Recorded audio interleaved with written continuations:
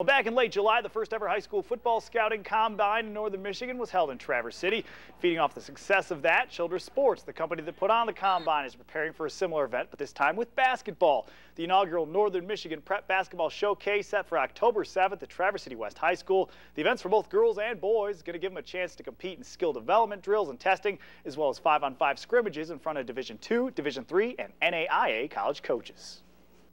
This is something that doesn't come around all the time. I mean, there's a lot of different showcases throughout the nation and throughout the state, but they're all in Southeast Michigan. So when you think about something being right here in your own backyard for the Northern Michigan student athletes that are basketball players, that's a great opportunity.